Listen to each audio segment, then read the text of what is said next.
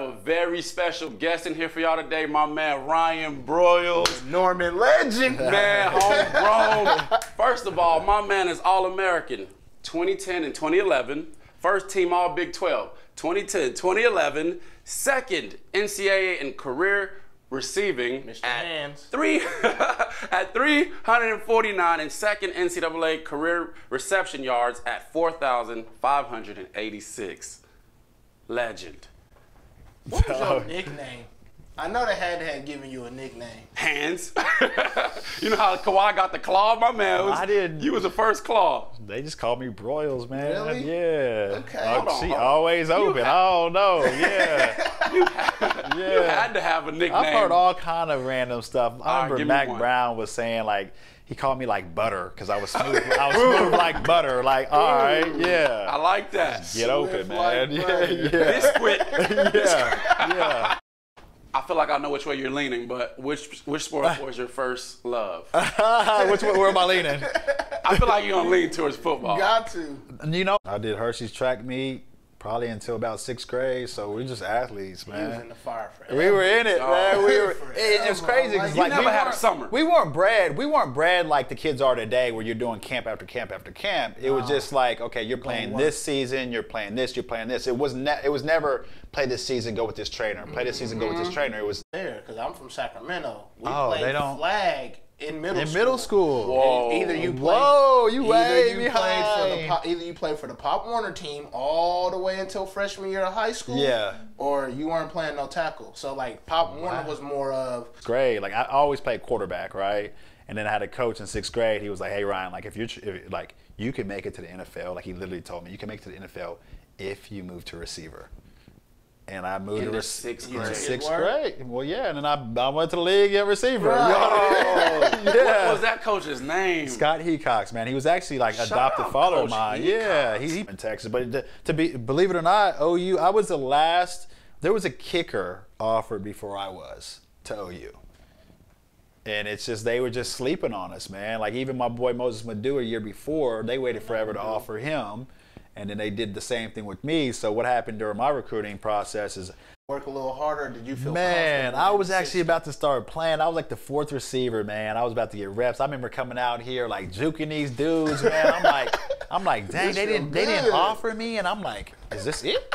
Like I'm not gonna lie, like is this it? Like, and then I got into some trouble right before the first game. I was gonna get rotation there. Got suspended my first year. I got suspended my first year, and then I was The whole first year? yeah, the whole year, and I was on practice squad the whole time, or scout team. And I'm not gonna lie, I feel like that was good for me, man, because like it humbled me. Like obviously, like I said, like growing up, like what's that? That stadium, just playing in there. Is it Oh yeah, man, just so much energy, man. It's just, but you know, when you're out on the field, you don't hear anything. Right. Like, still you even just- in there? and when you're on the sideline, yeah. But, hey, is this it? So like my first game out, I balled.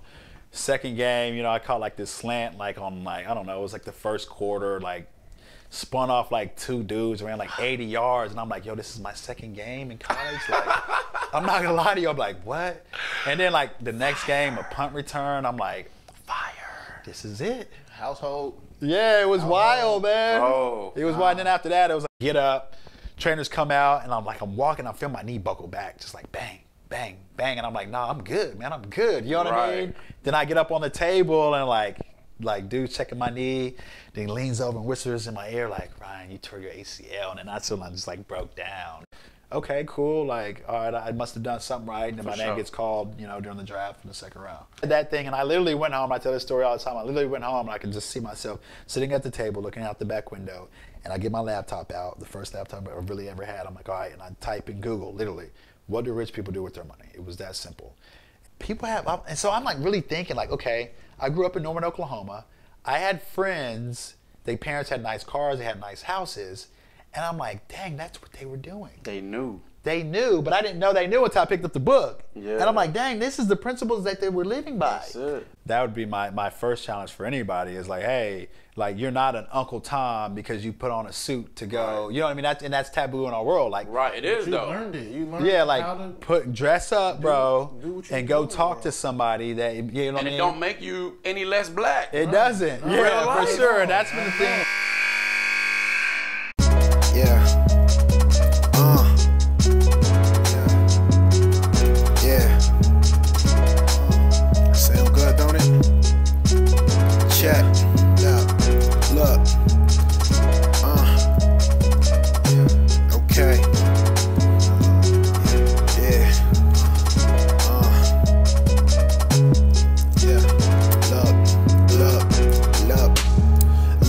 tried to drown me. This hoop is like my life jacket. This ice in my veins is something Titanic. Lockdown defense kept me out the center for detention. Divine intervention passes over to my center. Alleyways are the alley-oops. Some got no looks and passed away when somebody shoot. Back in court duo, but nobody hoops. The wrists follow through in the cuffs, got a loop. Pick a book up, picked up and get booked.